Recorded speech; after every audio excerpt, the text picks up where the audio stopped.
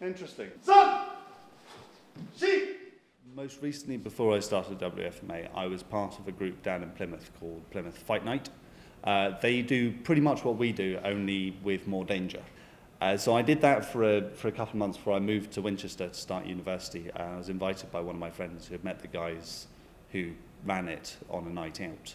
And I had spent a lot of time thinking I would never do that. It looks really dangerous, really stupid. And then ended up at a birthday party of one of the guys who ran it and gave it a go and had a whale of a time. And so I was pretty much hooked after that.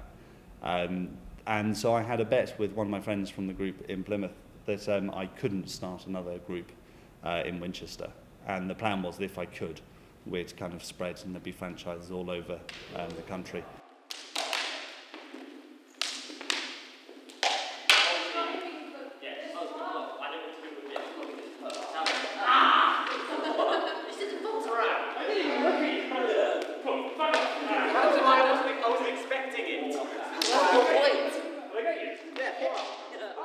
It's definitely different from anything else I've done. We never had a sort of a sword fighting group back home, so it's interesting because it's not quite a family group, but it almost feels like that.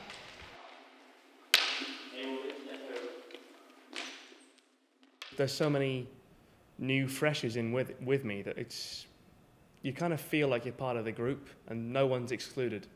Be careful.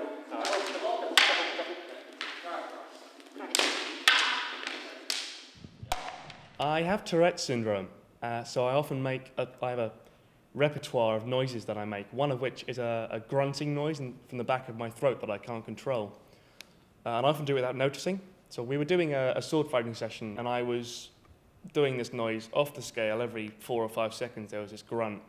One of my new friends mentioned that it sounded like a velociraptor because I was prancing around with the staff making this high-pitched grunting noise. So I looked and sounded like a velociraptor from Jurassic Park. Oh, really good. Bastard. I've never fought with this before. I sucked at it. Yeah, but this is... Yeah.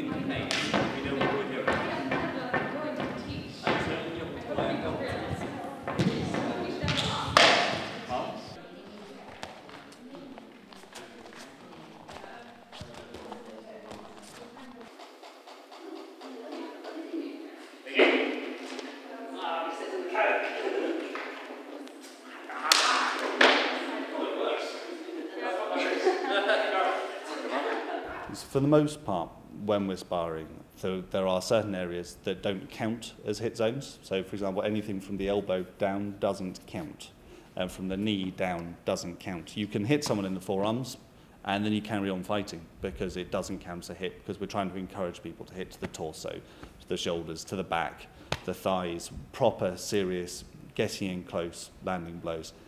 We can't do headshots because at the end of the day, we don't want to kill each other. We're fighting for fun, we're not fighting to hurt each other. So one of the things we have implemented is the running of shenanigans. And shenanigans serve two purposes. A, it punishes the person for hitting the other person in the face. And also, because the person who was hit in the face calls the shenanigan, it kind of stops the need for revenge. So what happens when you run a shenanigan, if you're outside, you run twice around the field. So that adds an element of revenge there, but also an element of punishment, and it stops people from then kind of escalating the violence, hitting each other harder and harder.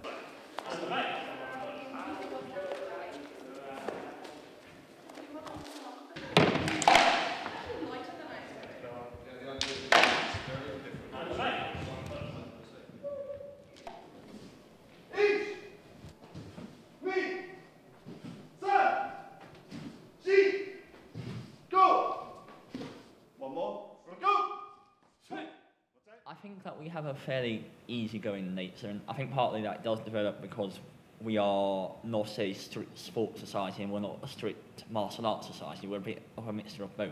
As it stands currently, the university knows about us, but they're quite willing to put up with us because what we do is both quite unusual. There is, to the best of my knowledge, no governing body for what we do. Although it would have meant less funding for the society, it meant more freedom to not be an official society. It's only if it does that, it will...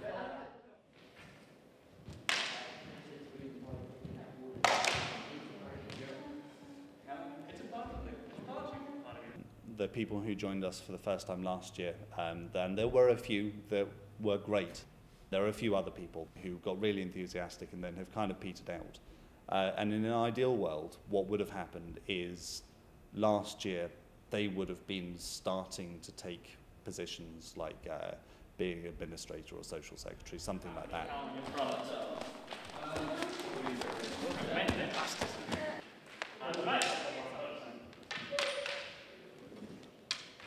The main sort of the thrust behind me trying to be president is I really want to make sure that this close-knit but opening field doesn't die off. Because I went to a couple of clubs throughout until my school years, and there was never that sort of comradeship that you get in F.M.A.